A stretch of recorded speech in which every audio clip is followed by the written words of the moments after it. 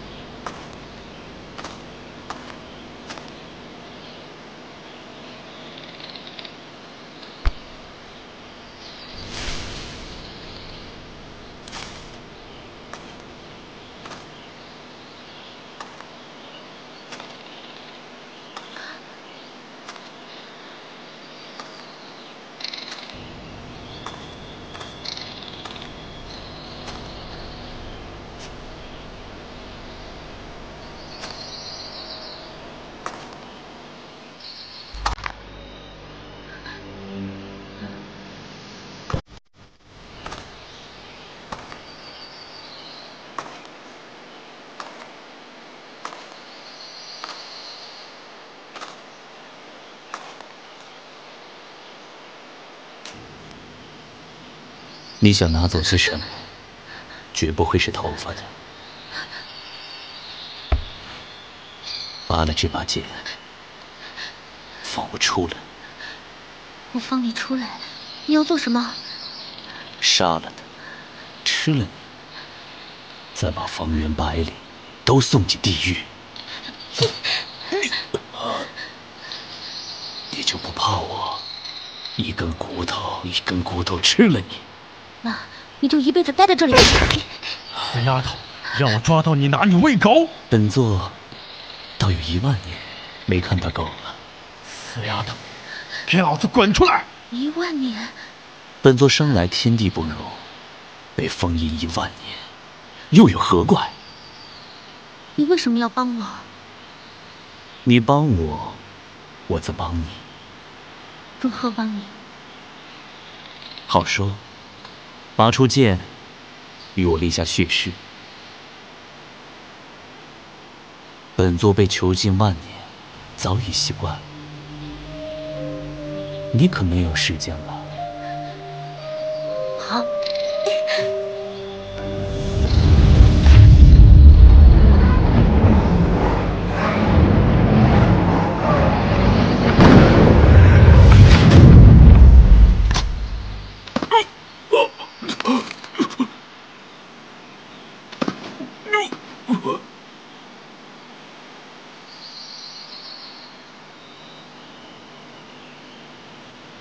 我要的可是你的处子血，这是命运，1万年前就注定好的命运。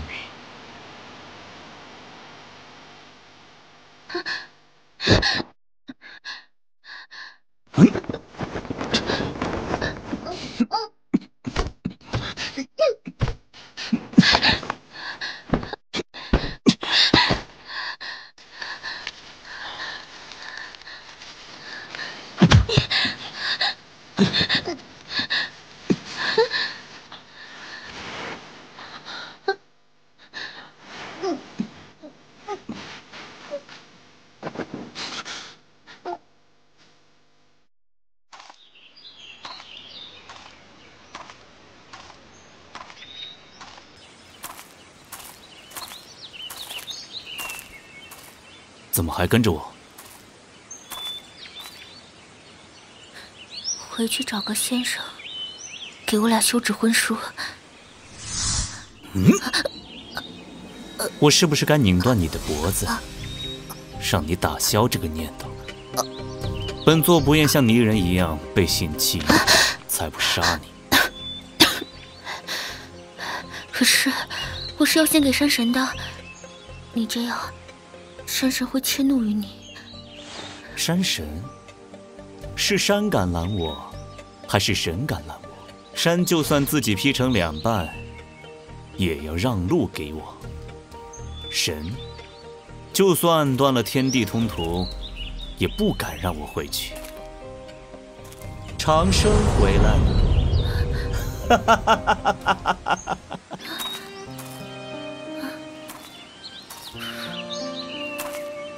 还哪有地方可去呀？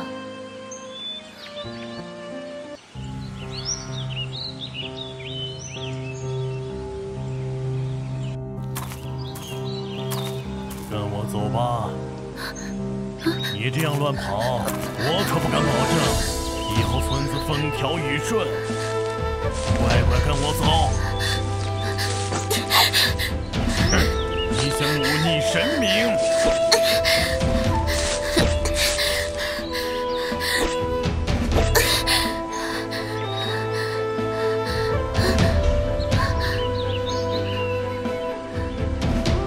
剑是这么用的。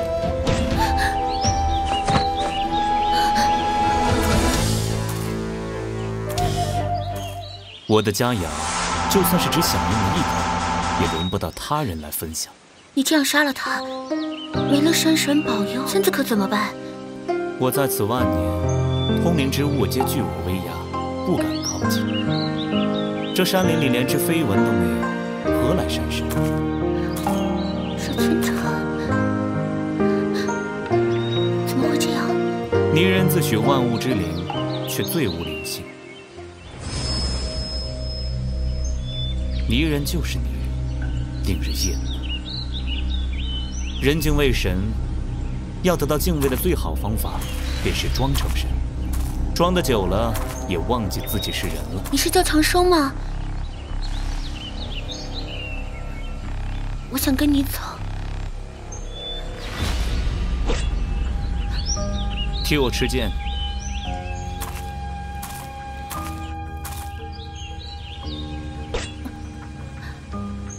泥人要做山神，妖兽却藏在人群，天巫躲在这里，竟还做了附体。盘古之灵吸引了这些妖兽，这便好办了。走了。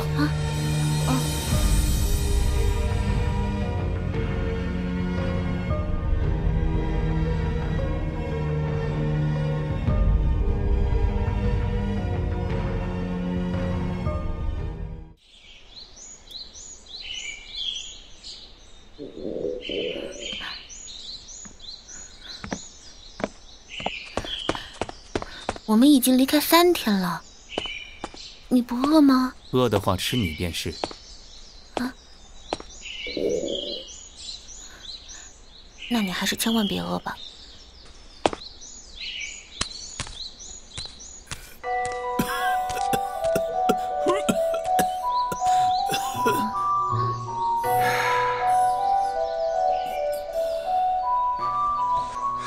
你怎么了？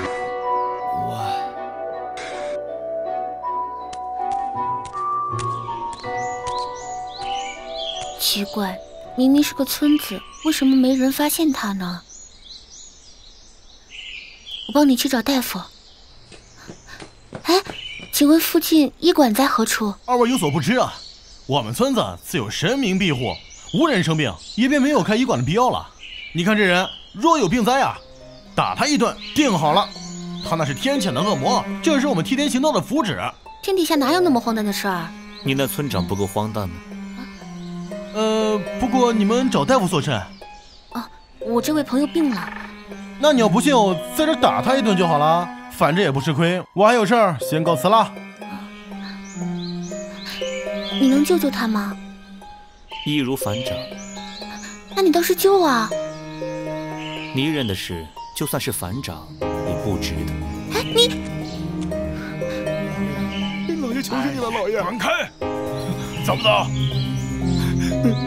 老爷，我娘子临凡，今年的工钱也该给我了吧？庄稼还未几岁，你也敢来要工钱？别说工钱，粮都不给你，滚！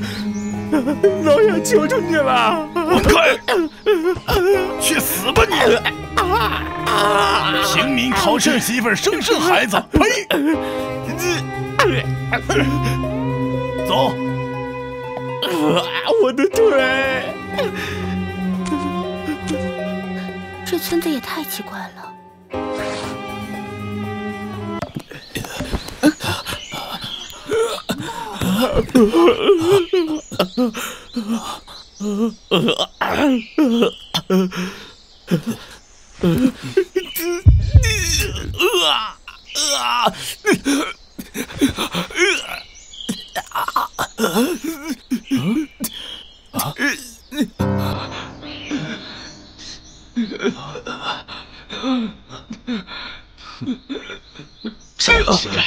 臭乞丐！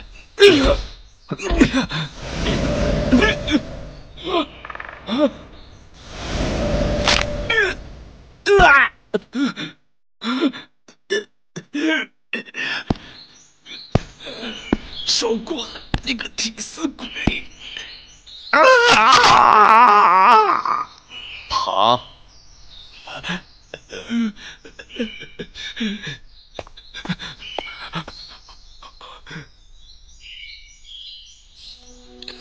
你终于来了。你也知命不久矣，还要帮那些泥人。我自天地所生，自要归于天地。你们从不属于天地。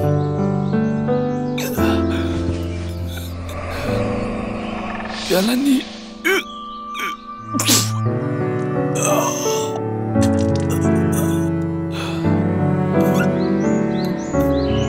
竟敢窥探魔神，愚蠢！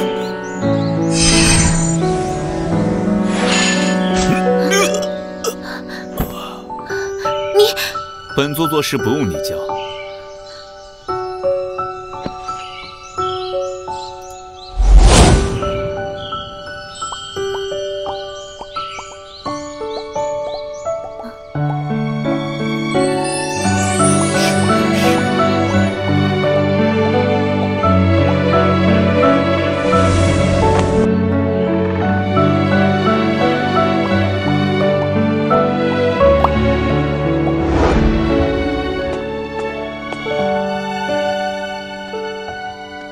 你饿了吧？娘亲说要带我去一个再也不用挨饿、再也不用生病的地方，所以糖葫芦给你吧。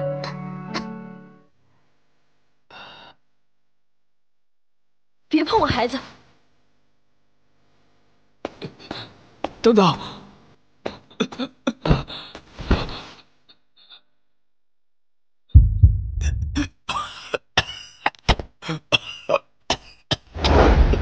你不咳嗽了？感谢老天爷啊！咱们哪儿也不去了，娘亲带你回家。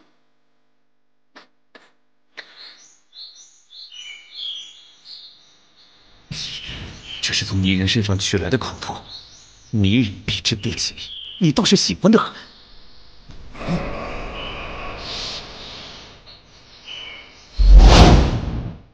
等走得动了再跟上。给我点钱吧，求求你，给我点钱吧！给。昨天呢又换了2袋米，现在这世道啊，10两银子只能换2袋米了。哎，这仗什么时候能打完呢？给点钱吧。没钱，滚！求你了，给点钱吧，求求你了！哎，都说没钱，滚开！我可以帮你干活，什么活都行。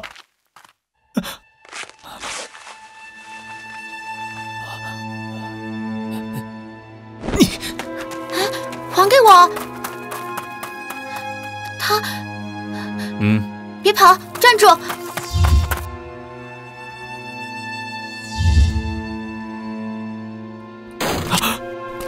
贪婪，下子。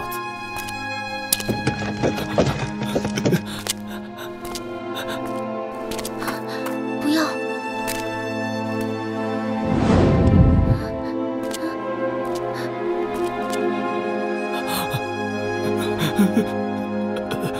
泥人，哼！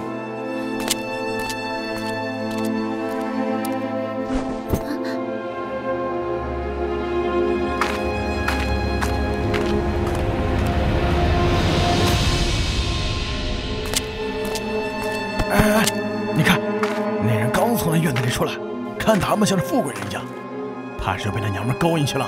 走。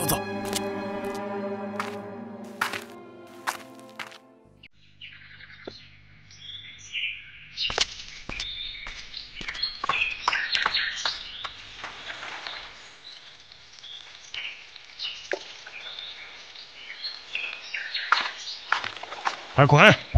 别污染了河水。我们可不想染上什么奇怪的病。趁早离开我们村子吧。就是。要饭的弟弟也是个野种。你们这么多人，可苦了那一个女子，怕是也跟他做了生意。滚开呀！不许再来这条河了！你们太过分了。没事吧？我送你回去。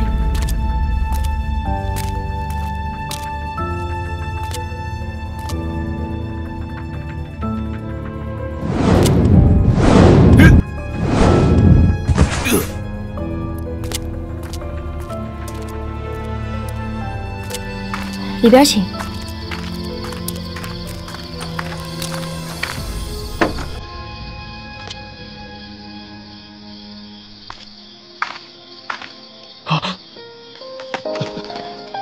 小宝爬升，二位莫见怪。前方正在开战，要过去的话，怕需要不少路程。二位如此帮我解围，不如在此吃些食粮再走吧。此处可以安排。也好。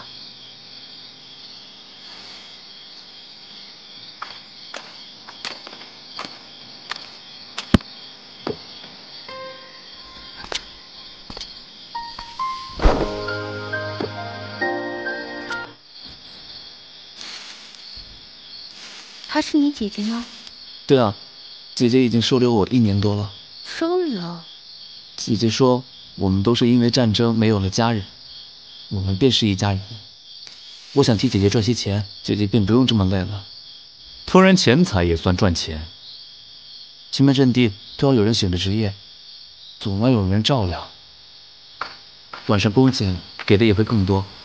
姐姐这会儿本该休息，见你们过来，强撑着也一招了。我只是想让她轻松一下。你果真不知他是怎么养你1年的。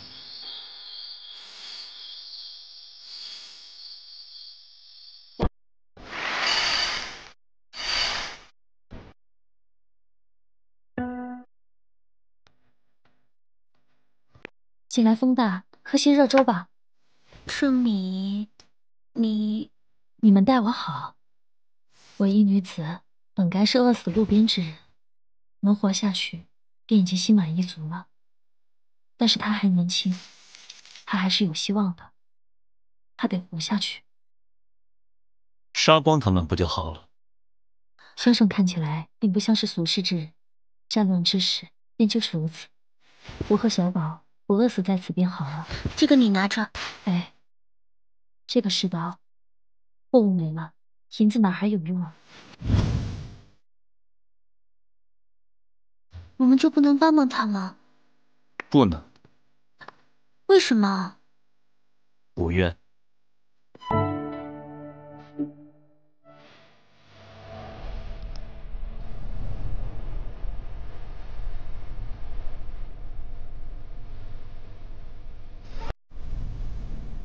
站住！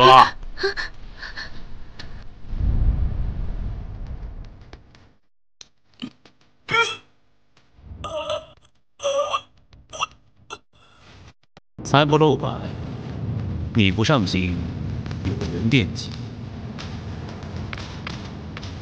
就是我。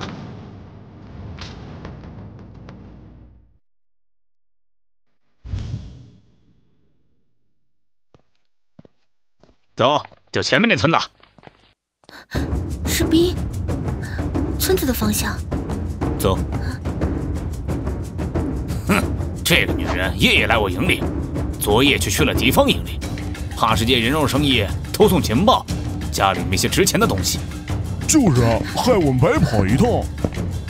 哟，小娘们儿，平民私带利器，可是死罪呀！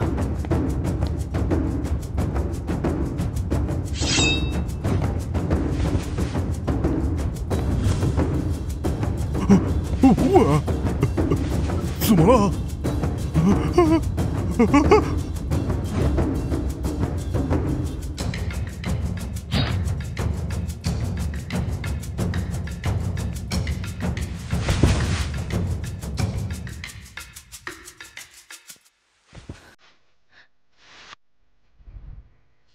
是你。人活着，却只是为了这几粒米。入说本该司长秋收客藏，竟沦落到为2两米殒命，愚蠢至极。说好。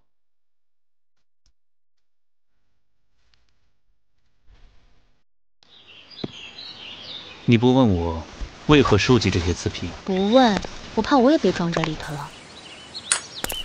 本座要你活着，你只管帮我持剑便是。哼，我不就是你的跟班吗？啊，马上便不是了。哼。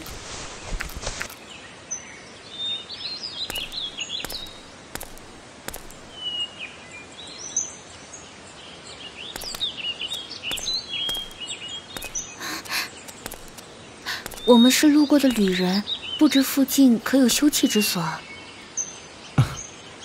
我便是这里的村长，二位远道辛苦，不如就来寒舍喝口水吧。啊，这怎么还会发光呢？村长好。这边请。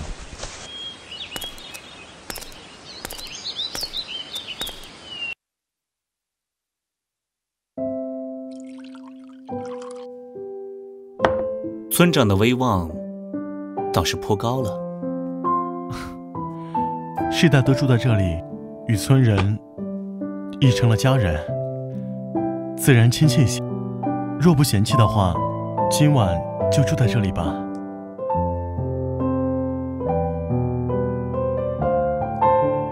好。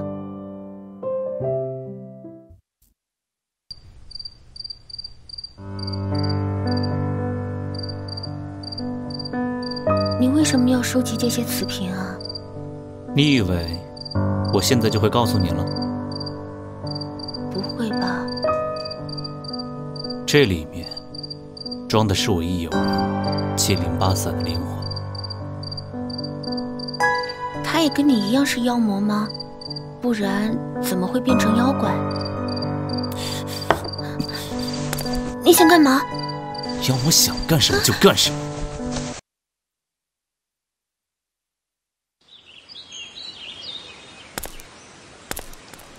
村长早。村长早。村长大人，哟，这位姑娘生得如此俊俏，我这花儿都配得上啊。外面战火纷飞，人们流离失所，此处却像世外桃源一般，当真是不想走啊。我们这儿能有如此悠然的生活，多亏了村长，他一心想着村里之事。只是为何没有小儿童子啊？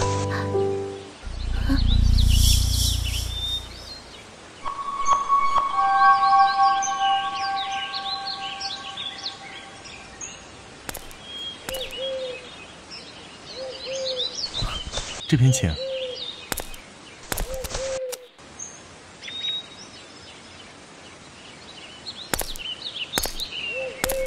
我并不是人，你该知道的。哼，昨晚便知了。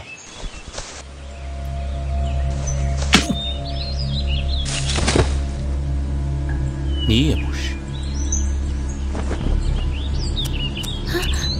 不是不让你乱杀人吗？你怎么回事儿？他不是人。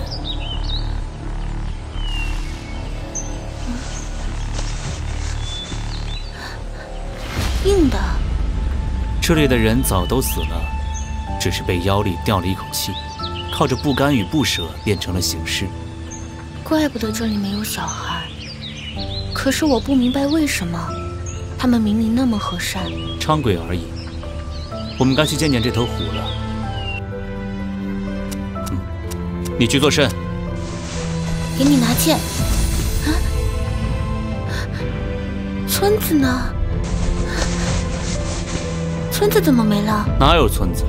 幻想而已。不然战乱为何不到此处？何来必要来骚扰一批乱坟？啊，乱坟？啊？村子呢？村子怎么没了？哪有村子？幻想而已。不然战乱为何不到此处？何来必要骚扰一片乱坟？乱坟？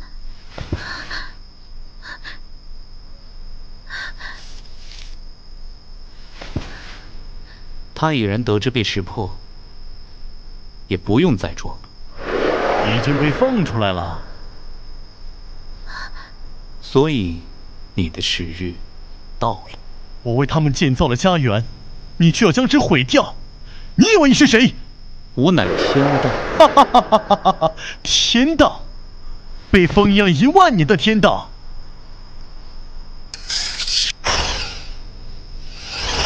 这个世界本就不该有你们的存在。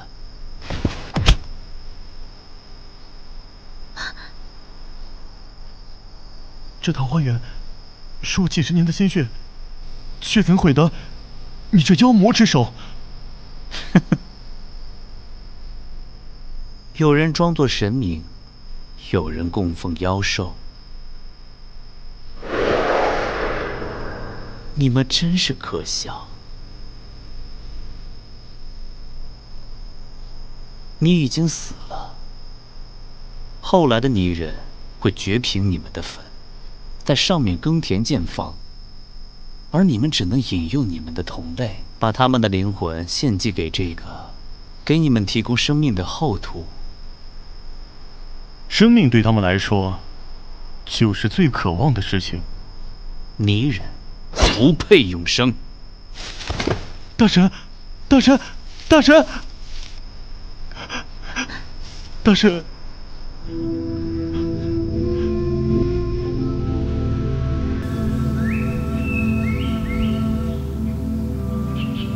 他们叫我一声村长，我怎么能够看着他们受生老病死的苦？我一手打理的基业，怎么就可以这么没了？基业，一个村子也是业了。一声村长，你便当一世百世的村长，他们居然要受你这废物的永生统治。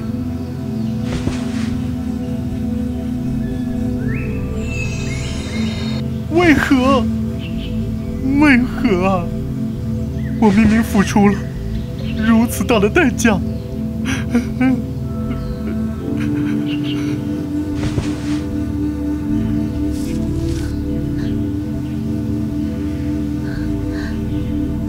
你究竟害了多少路人？不将他们献于大神，我们如何活得下去？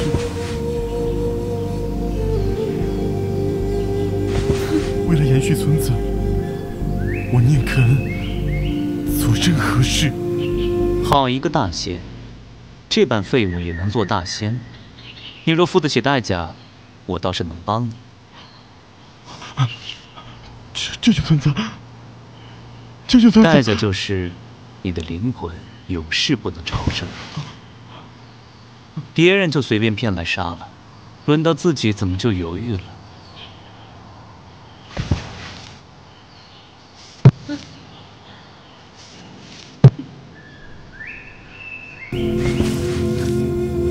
求大神救救村子！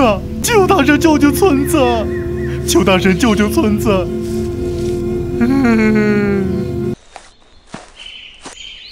请问知道火神山怎么走吗？不知道。请问知道火神山怎么走吗？不知道，不知道。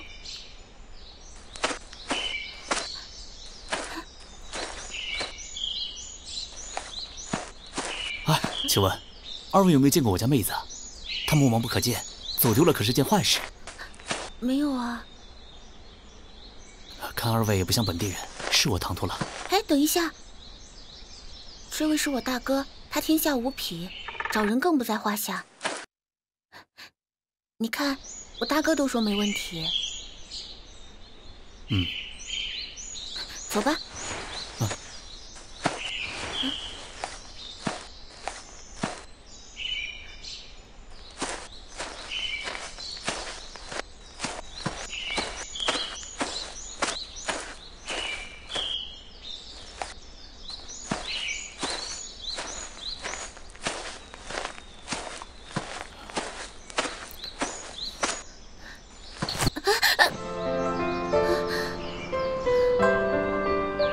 小心我的剑。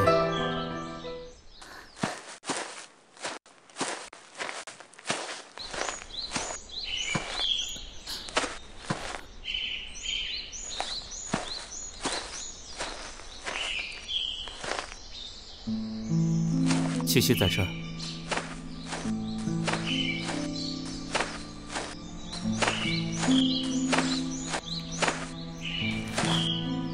几百年了，你为何还纠缠不休？哈哈哈哈哈哈！我就是要你痛苦，与我作对，我要你生不如死。祝融，我妹子呢？你叫我什么？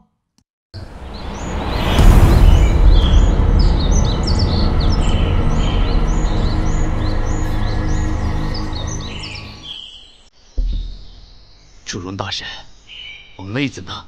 几百年前，你用你一条腿换了你心上人的命，如今还剩什么？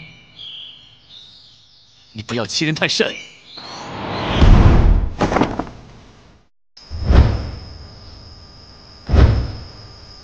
到此为止了，我俩近万年的恩怨该了结了。了结？你我都是不朽之人，而泥人嘛，要了结，轻而易举。卑鄙！向我求饶，我便可饶了他。跪下！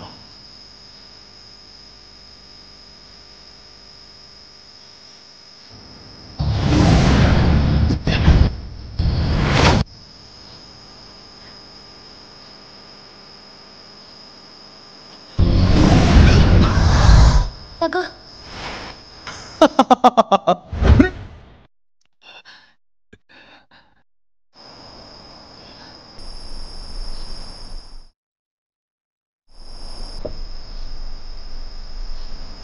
我现在已是废人，却要劳你不起。哪儿的话，我却要劳烦你一日日看着我变老变丑，而你都不会老去，像天上的星星一样。星星。是星星啊！你把星星摘下来了。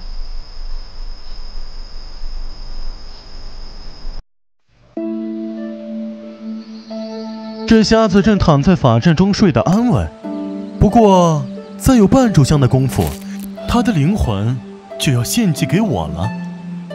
请大神将妹子还我。失去了双目，她已经不能再没有我另一条腿。等她有个归宿，我定用余生侍奉大神左右。哈哈哈哈哈哈！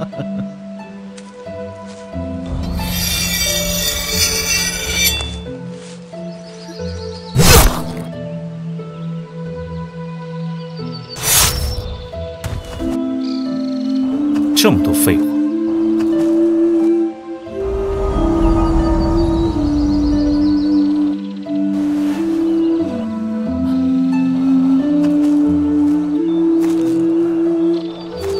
你应该知道你是谁。公公，撞到不周山的公公，再多的英勇张狂，也不及他一张笑脸。可是泥人的生命不过几十年。我能与他相守到老，已是一生莫大的幸福。300年过去了，他怕是经历了几度轮回，而我孤零零的一人在世间。我听了太多废话，我能再看他一眼吗？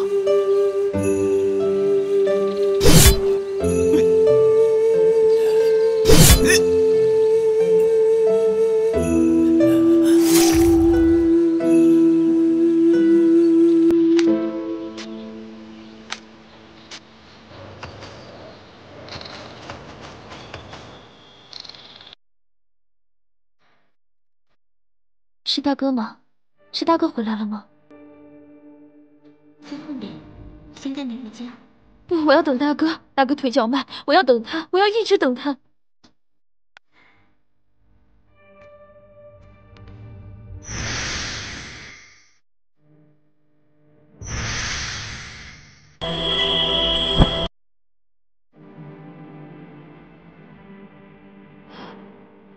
是下雪了吗？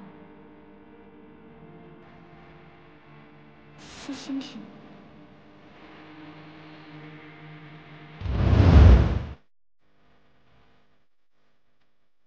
我自知生死，但仍想伴大哥左右。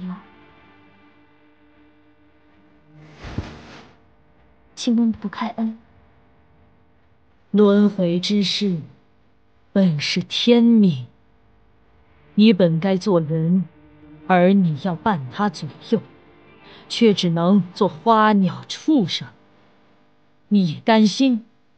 不甘心。无事了，做完了花草，便做猫。你究竟还有什么忘不了？唉，这次倒能做人，好好珍惜吧。多谢孟婆开恩。可是你要把眼睛给我留下。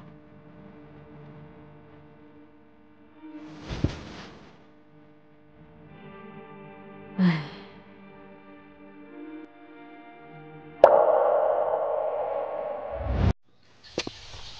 我饿了。你把钱都施舍出去了，怪得了谁？长生，你本事那么大，你就不能帮我弄点吃的吗？你是想要天上那几位笑话我吗？哎，近日有守夜人离奇殒命，提供线索者5两，捉拿归案10两。哎，我们可以吃顿好的啦。你会？不会啊。饿着吧。还有，接了告示做不到，可是要用刑的。捉你充军计，也不是不可。哼，长生，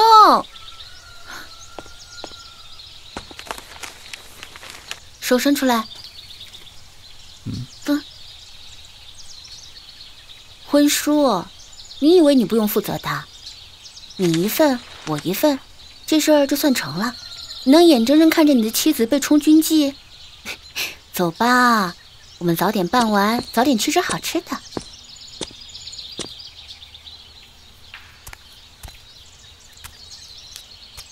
是这儿，妖气是从这儿出来的。这儿？走，跟我去看看。啊，你要吃饭与我何干？哎，你。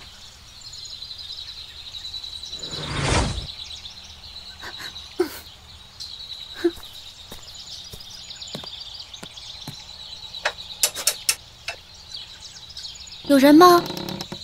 哦，是大夫吧？快请进，快请进。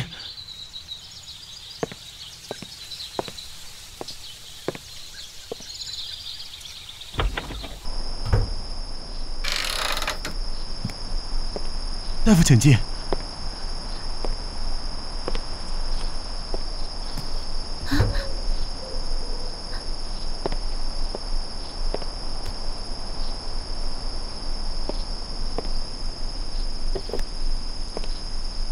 自从我那人跟我在一起以后，身体便一天不如一天，没多久便卧床不起了。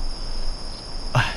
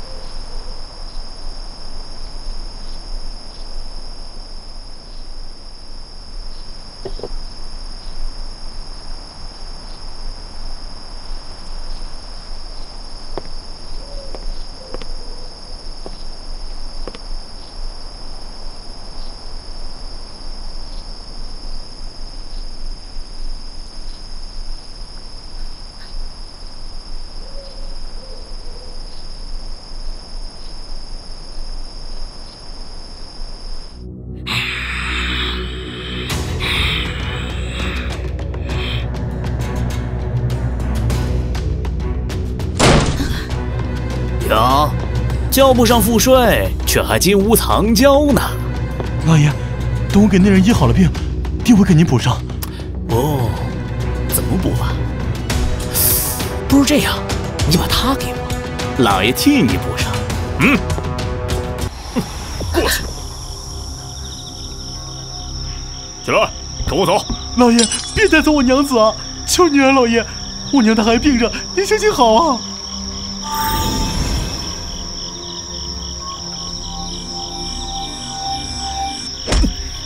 哎呀！你是何人？大侠，大侠，救救我内人！大侠，内人。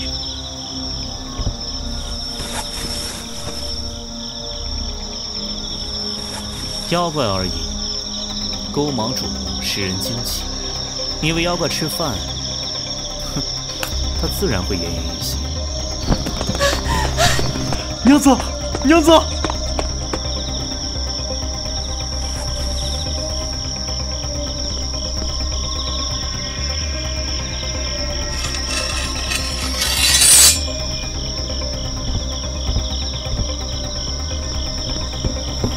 大人，大人，大人，放过我，大人，大人。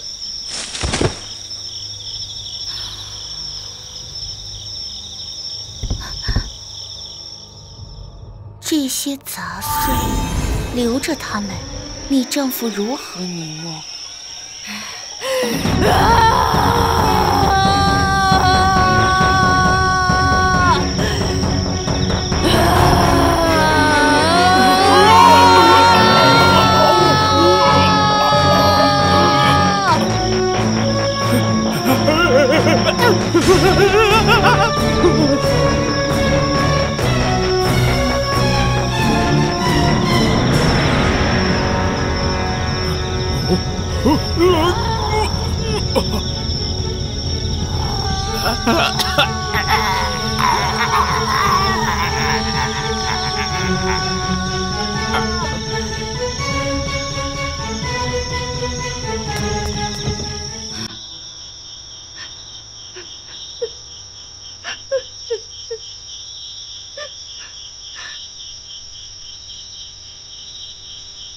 现在该算算咱俩的账。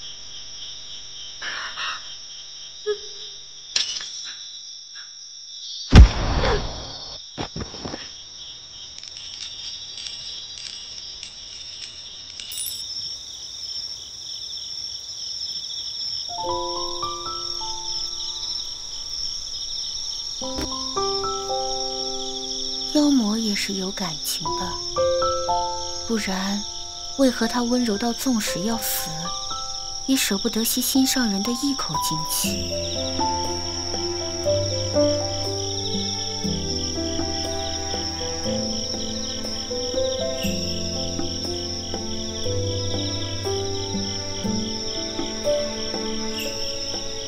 这些低级的妖怪总是不明白，吸人精气只留一丝，迷人修养便会恢复。但现在你已经不完全是迷人了。